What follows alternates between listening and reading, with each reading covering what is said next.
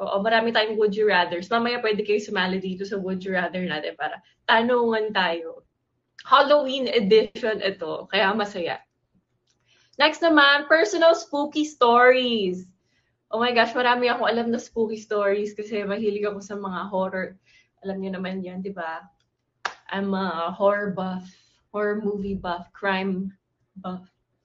I love anything that's gory and spooky. Ayun. Online Halloween party, tama. Oo, so today, online Halloween party tayo. Kung meron kayong costume dyan, mamaya, pag nag-co-host tayo, pwede kayong mag-Halloween costume with me. Kahit ano lang, I'm sure meron naman kayong makikita dyan sa mga bahay nyo, kahit may mga Halloween lang, kahit mga DIY Halloween costumes. Mamaya, pag nag-co-host. Kung kaya nyo mag-dress up with me, tara, online Halloween party tayo. You're so pretty. Oh, thank you, Gomez. I'm not. Hindi po. Hello, Leia Lemonon. Hello. Ano daw? Hello. May mga nababasa akong comments. Nakakatawa. Wala po. Hello. Nakakatawa. Okay. Next, mental and social benefits of fear. Diba? Akalain nyo yun, may mental and social benefits pala ang fear. Ngayon, today, pag-uusapan natin yon kung ano ba ang mga mental and social benefits ng fear. Hindi ko alam yun pero mamaya alamin natin kasi may benefits pala ang fear. May ganun pala. Let's see, mamaya. Okay, next. Common phobias in people. Sino ba dito may mga phobia? Kakain saan?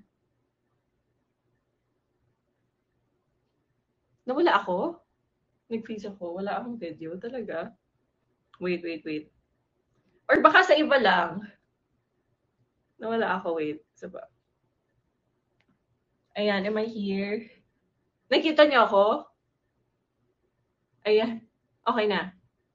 Nawala. Blurred. Wala, bakit?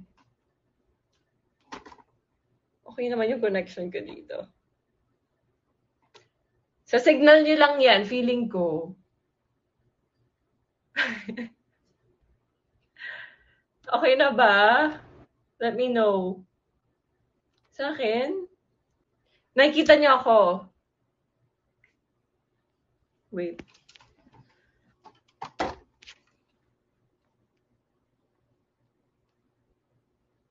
Ayan. Ayan. Okay na ba? Ha? Bakit? Oh my God, bakit ganun? Okay naman yung connection ko. Try ko i-open yung door.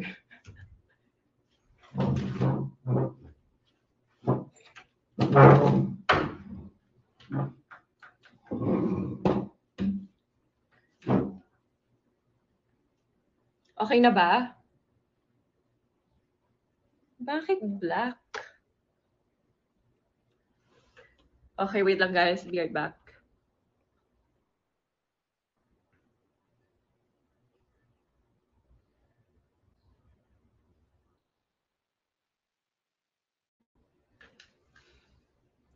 Okay na ba?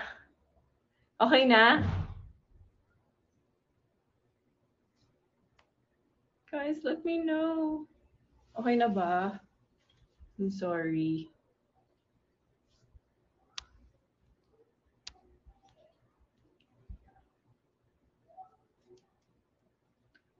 Hello.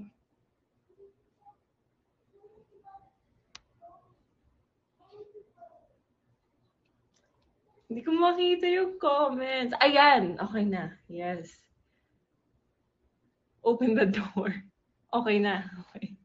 Oo, binukas ko yung pinto kasi yung wifi hindi nakakapasok.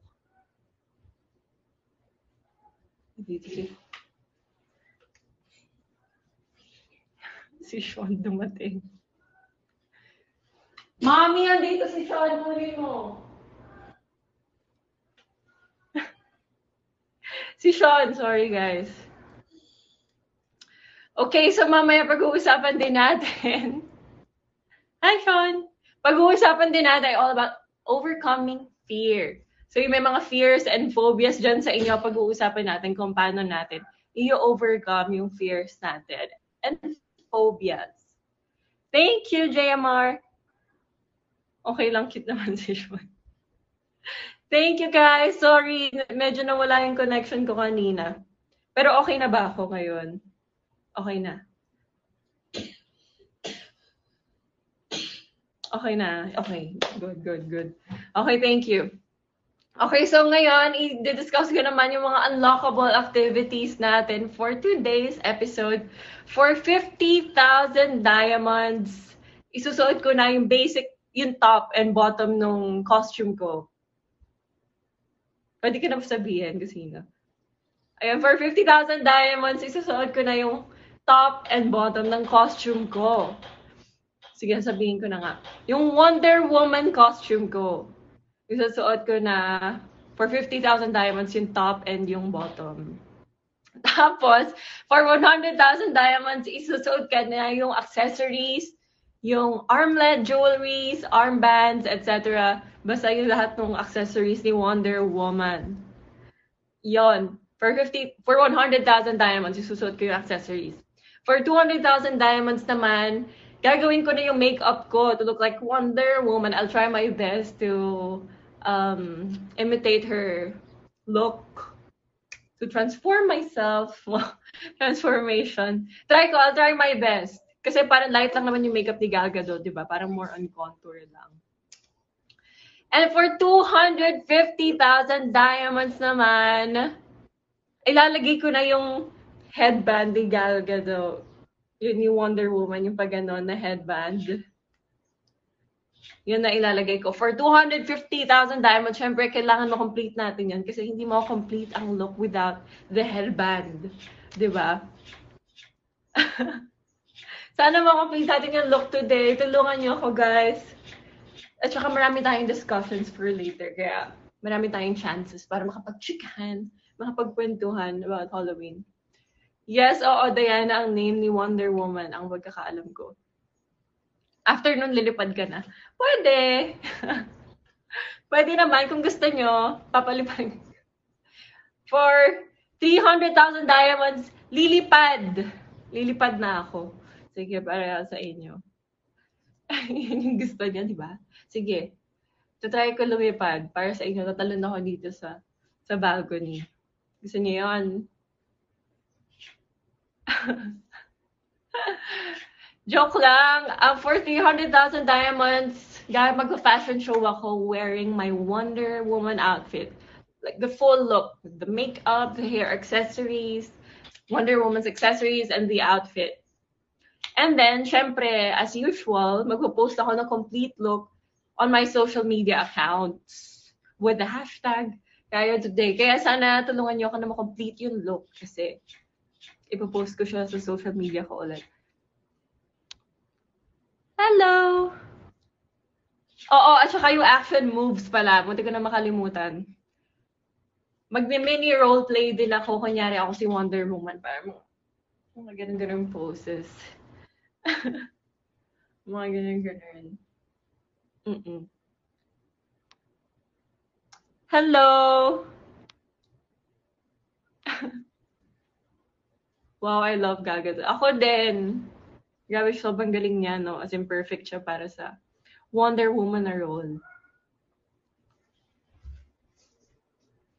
Kasi siya nandun sa bed.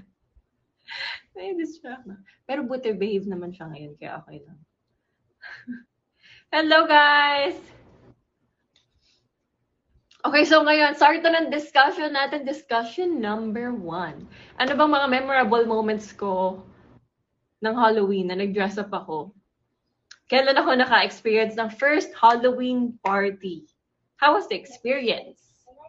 At saka sino ba ako nung first Halloween party ko? Alam nyo ba, last year lang ako naka-attend ng Halloween party. As in last year, first time ever. Last year lang ako nakapag-dress up for Halloween, I think. Hindi pa nga parang totally dress up talaga na character. Kasi palagi, tuwing Halloween, palagi ako nandito sa bahay. Palagi ako nasa province kasi nagpupunta kami ng cemetery, ganon. Madalas. Last year lang ako naka-attend. Madalas, nandito lang ako sa bahay with my family. Pero last year, I decided to attend a Halloween party in BGC. First time ever yon.